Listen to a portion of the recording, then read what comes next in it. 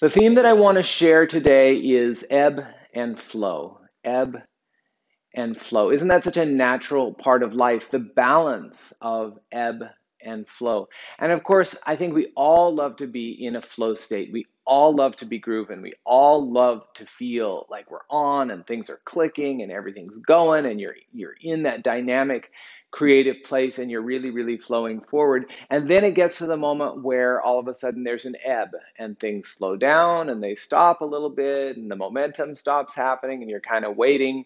And how do we respond to the moments when we're ebbing? What do we do with the moment when we're ebbing?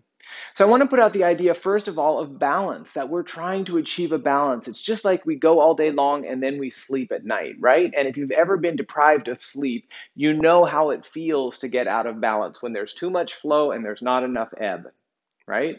So we've got to find that balance between how much we're going and how much we're relaxing and how much we're releasing and how much we're receiving.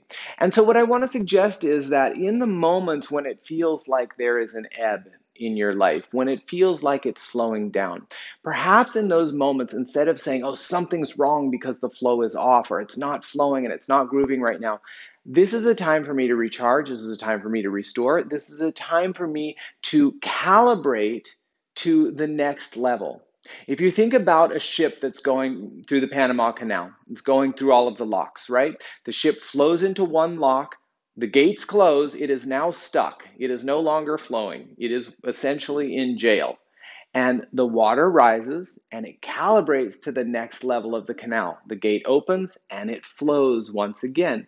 The gates lock, it calibrates to the next level, and it flows. We're constantly in this process of moving forward, calibrating to the next level, moving forward, calibrating to the next level. So please trust, it's what I'm working on as well. Please trust that in the moments when you are in ship jail, in the moment that you're in the lock, that you're actually calibrating upward to the next level. And let's let our thoughts be in alignment with that next level, focusing on what we want as opposed to focusing on freaking out or focusing on the lack or focusing on the sense of being stuck.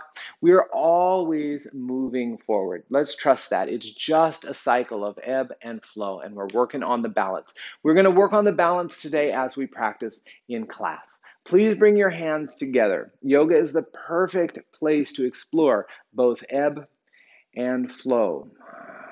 Working, receiving, doing, surrendering, exerting, softening, finding that beautiful inner balance. Rub your hands together, make them nice and warm. Finding balance, ebb and flow. Hands to your heart. Take a slow, deep breath in.